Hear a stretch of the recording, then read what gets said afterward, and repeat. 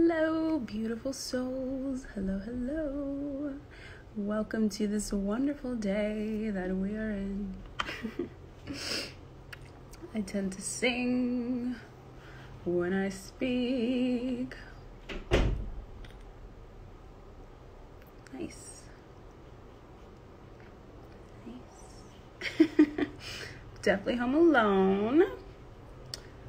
I think it's just windy, so the door closed.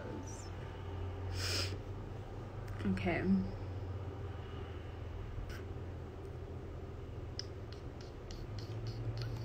How is your day going so far? How are you? Take a time to just feel into your body right now. Feel into this moment that we get to have right now. I'm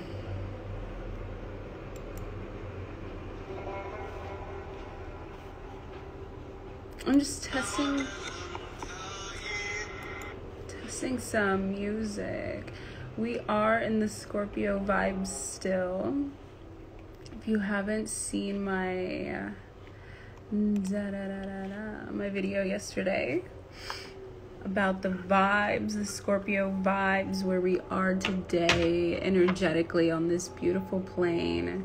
It's so important to know and understand your energy and how you show up energetically in this world, in this existence, in this life. And astrology is actually a really great way to do it.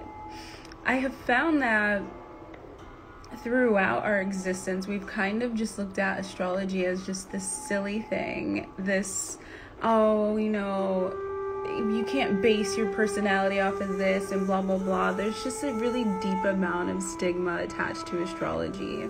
And something that I always like to lean on is to just go with the research. Just do your own research. Look at how the energies coincide with how you feel. Think about just how you are and how you've been within your life and see if it aligns with your natal chart or your birth chart, okay? And so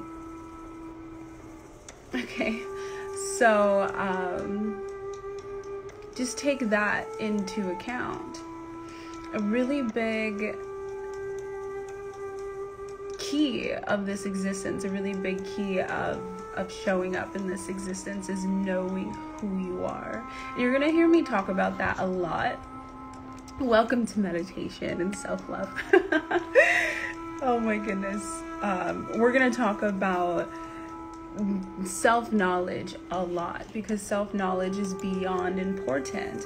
Because when you are knowledgeable of yourself and you know who you are, when you stand in the foundation of you cannot be swayed. You cannot be told who you are, how you are, where you stand on something. And if you are indeed allowing yourself to be silenced within that moment, turn it around. Don't run. And ask yourself, why am I silencing myself in this? Okay? Observe yourself taking these actions and then take the step back and say, why? Ask yourself, why am I silencing myself in this? Or why do I not feel compelled to speak up? What is happening here? We talked a little bit about this yesterday, about the question sessions, how to use this time to get to the bottom of what you want to get to the bottom of with yourself.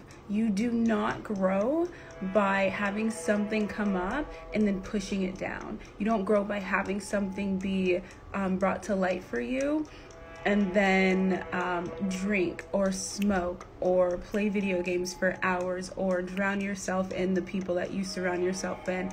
Fixate on someone else's problem, fixate on work. These are all things that are keeping you outside of yourself.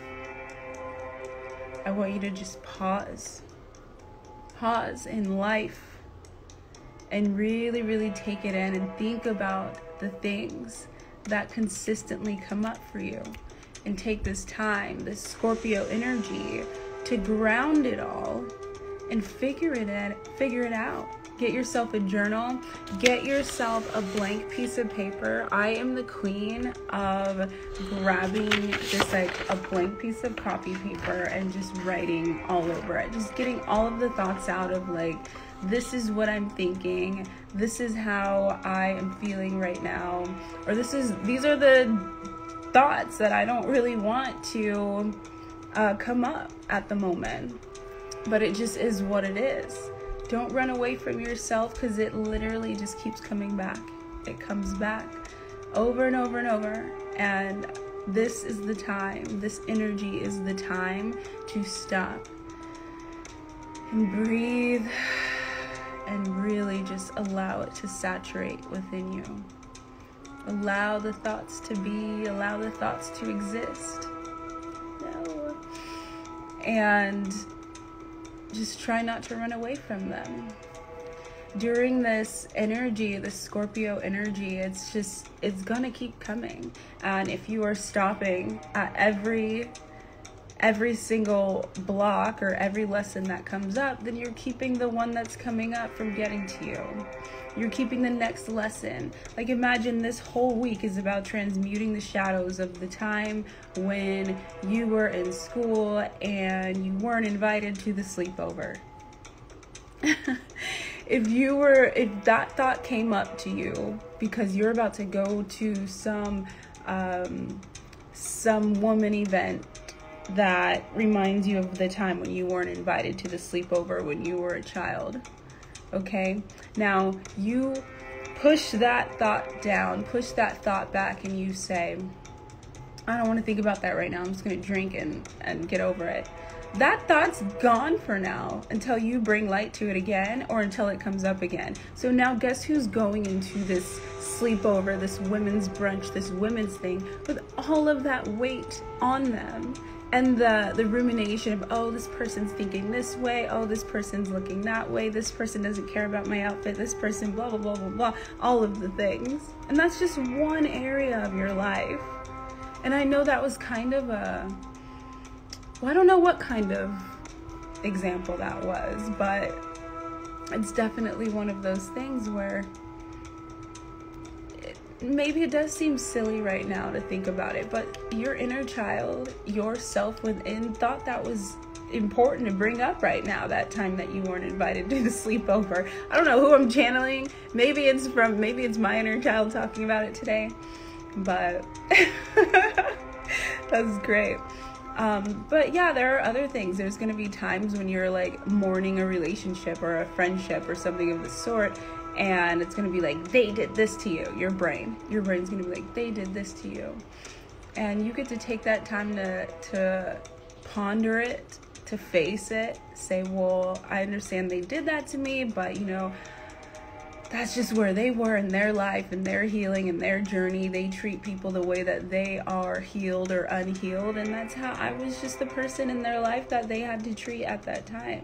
It's not personal at this point. I can't sit here and keep taking things personally within my life that other people are doing within their journey, because a lot of times, and I just have to do a whole thing on this, it's not personal. Other people's actions and reactions and interactions with you, they're not personal. And you may take that personally. Well, how come it's not personal? My goodness. Isn't it freeing and wonderful to know that you are the curator and creator of your life, and you don't have to think about those silly questions, what someone else is thinking about you or wondering about you, or if they are thinking, you don't have to worry about that. Imagine how free you'd be not having to think about that, not having to think about others in such a deep way that it's hindering your life. It's literally hindering your next step in life by overthinking about what people are going to think about you when you are at your highest and full expression. No. Don't do that. Come back to self. So we come back to self-knowledge, and which comes back to meditation as well. Self-knowledge is going to always be your grounding. always ground yourself within your self-knowledge. And what I mean by that, and I made a post about this today about community. So what I mean about getting to know your self-knowledge and grounding yourself within your self-knowledge is stopping and feeling, meditating, being still, being silent, even talking it out, saying some things at some points, and just being still and feeling into your body, into understanding. So once you're meditating, you get to notice and notate different parts within your body that are sending you messages, that are sending you signals from within that maybe you would not have encountered if you were not sitting still, or if you had not done the thing that you said that you were going to do, which is stop and meditate. And it's something beautiful when you start to get to know yourself more, because you get to show up in places wholly you, just 100% wholly you. And you don't have to edit yourself. You just get to exist, and people get to experience you. And I think that's one of the main things about our society and our existence, is that it's just pushed on us to be like other people. Or there's that underlying energy of, oh, I should be like the most liked person in the room, when you're really just observing that that person is the most liked in the room. Nobody has told you, said, made an announcement, anything of the sort, that that is how you need to act. No one said that. That person did not even say, hey, give me all the attention. They are simply existing in who they are, and they are drawing a lot of attention to them. And so here the people are who are drawing to them, and here you are on the outside thinking, I've got to be more like that. And I just want to let you know that that's you. That is a block that you are creating for yourself. When you envision somebody of something that you want, it's envy, there's jealousy, there's things along that nature, and they're normal animal things.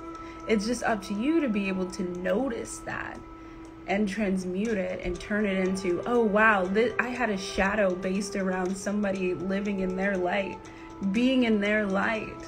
And now I notice that, and I know that I get to now be myself unapologetically and just push that out. I don't have to edit myself just because people are different. And so that's what I'm here to do. I am here to be my authentic self, show up in my vessel and however I feel like showing up in. That way, all of you can understand it is okay to be your authentic self. Be you, okay? Don't try to be like me. Don't try to be like people around you. Be yourself. Love yourself. Yes, love yourself. I love it. Keep writing that, proclaiming it, saying it out loud. I love myself, and I'm sending so much love to you. So I've just talked a lot because I really had to channel that message. I had to channel that, just the self-knowledge and the community, because there are a lot of shadows based in the community. There's so many shadows. Many people would like to just rather sit at home than step into the community, into the other human beings, into the other souls, because it's so scary sometimes, and there's so many variables and so many different types of people. You don't want to be the odd one out. Be the odd one. Be the weirdo. Say the stuff, okay? Okay? Just be. So we're going to take a moment to breathe in all of this that I've just said, and all of the self-knowledge, the self-love, and just marinate in it, okay? This right here is an example of something that you do when you feel like there's too much energy pulling at you from outward and you need to bring it in. Find a place to sit, a comfortable place to rest, to spend the next 3, 5, 10 minutes, 20, 30, however long you can give yourself. It's a gift. It's an absolute gift. So take this moment and just invite some deep breaths into your body.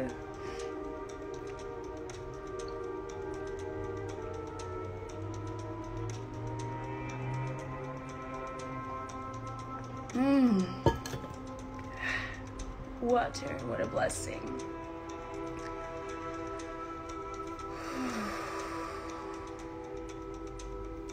Invite some deep breaths into your soul, into your vessel.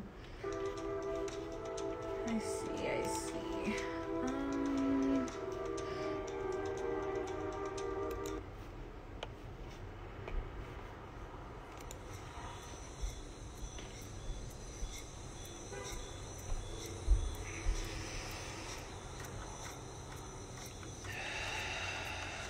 Cool.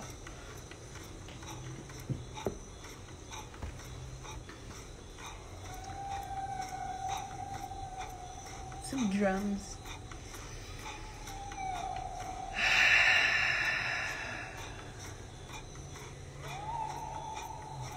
Deep, deep breath. Feel your chest expand, your lungs expand.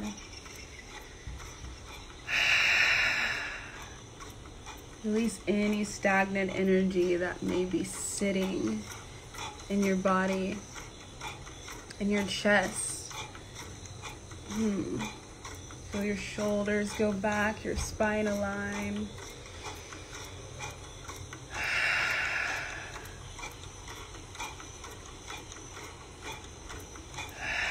As many deep breaths as it takes.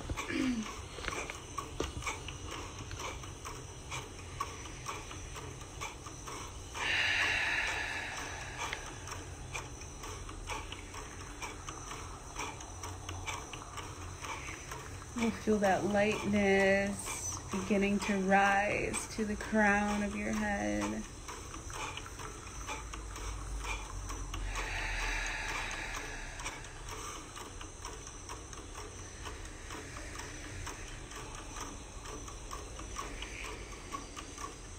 Just keep breathing into your vessel.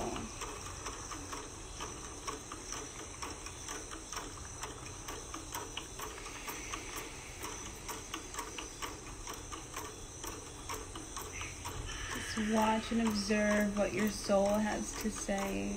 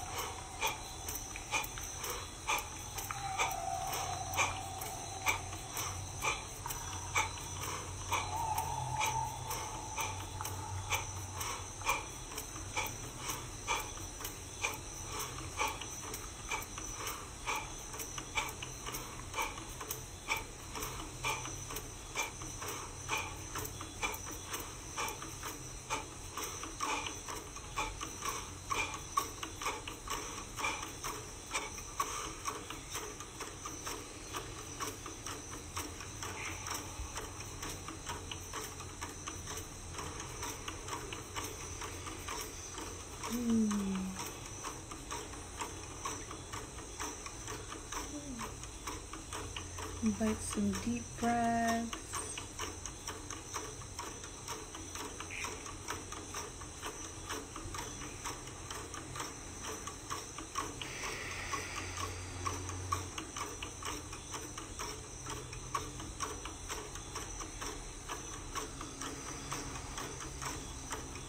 How did that feel for you?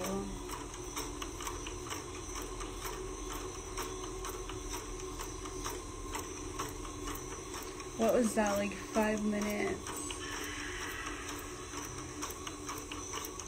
6, 7 minutes?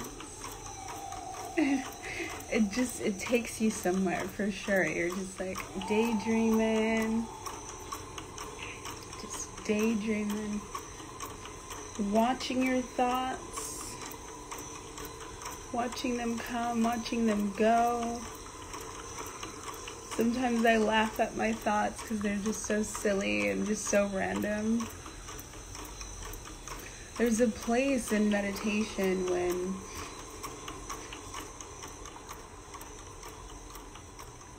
you receive that bliss moment. The moment of, wow, everything is beautiful and fine and in alignment and just great. You might even see or like feel it when you just feel this sense of happiness. You feel a little bit of a smile come to you while you're meditating. The lightness in your cheeks. An eternity. It really does feel like a long time. It does. And then it just gets easier and better, and yeah, it does just feel like a long time. It's pretty fun to begin just seeing how long you can go, and then seeing how long it's been. Like me doing these lives, this is my third week of these lives. Go me. And I'll be doing it. I'm not timing us at all. I'm just doing it. I'm like, that feels like 8 minutes or something. And then I'll open my eyes and it's been like 4 or 5. And I'm like, okay, cool. Yeah, cool. But it gets just easier and flows more. And then a lot of times you'll find yourself wanting that moment, especially at like parties or social situations. You'll find yourself just like, let me go take a moment to myself. Gosh, parties are wild. You're just jumping from conversation to conversation, never taking time for yourself. I'm known at parties to just disappear. I disappear multiple times throughout the night because like I'm on a walk or I'm like outside looking at a tree. I'm just taking all these different spaces for myself so that I can breathe, because otherwise it does just feel like you're in other people's energy just to be all up in other people's energy. It's like, you don't need that. You don't need to be engulfed in other people's energies. I mean, yeah, you're at a party, but you don't have to just be conversation after conversation after. It's like, oh my goodness. So this is a social weekend. It is October, Halloween coming up. So I just want to put that forward for you. The moments that we are here can so easily be the moments that you take with yourself to ground yourself back into where you'd like to be energetically.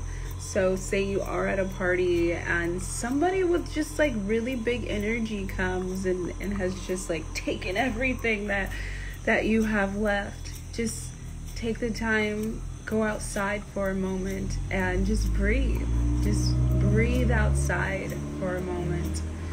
And I heard something that was like, people that smoke they're bound to be more zen in that moment that they're smoking, because they have literally taken the time outside and they're breathing. They're inhaling and they're breathing. They're alone with themselves. They're thinking their thoughts. It's a meditative state. It's a meditative action too, to separate self from whatever is going on and to just breathe and calm. So take away the smoke, take away the contraption in which you are going to breathe with, and do it with yourself. Stand with yourself outside, take a break from work, go get some vitamin D on your skin, and just breathe. Take away the external things, because it's all within. Just begin breathing with yourself. Begin meditating with yourself and show up. Midday like this is such a great time because, well, there's a lot of energies pulling at us in the morning. And when do we get the time to stop and pause and be? We don't. So let's see how many minutes you can meditate. How many a day? How many times a day can you meditate?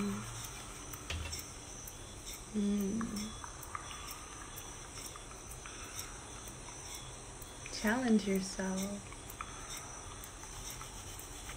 Challenge your soul.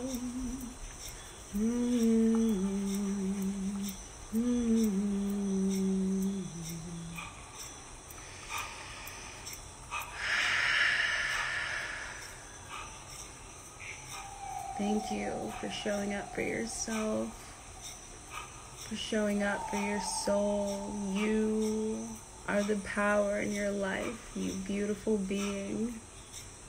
You are so amazing. And there's so much to love about you, so much to honor, so much to cherish and hold. Always remember that. That is your power.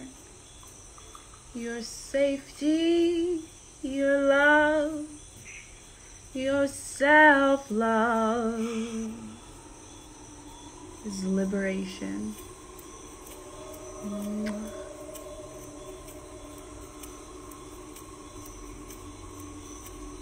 It's liberation. We release all that no longer serves. Pull it from you. It's no longer inside of you. And on the full moon this week, you will release and manifest what it is you are cultivating in your life, beautiful soul. Allow that energy free. Goodbye. Thank you for your time. I'm now aligned in divine timing. Deep breath. Let it out.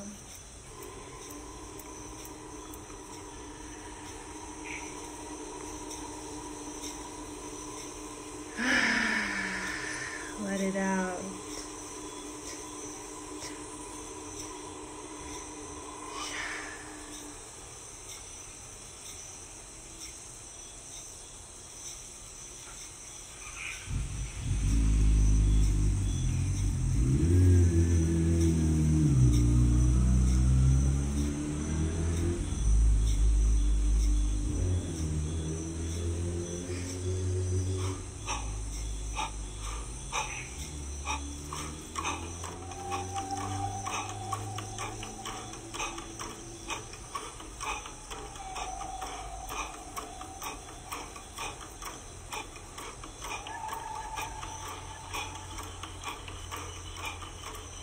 Breathe into your body.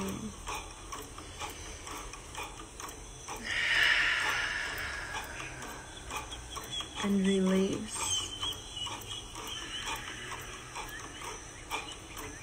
Love yourself, beautiful soul. Every part of you. And get out into the community. You've got it. I believe in you. Have a beautiful day. Goodbye.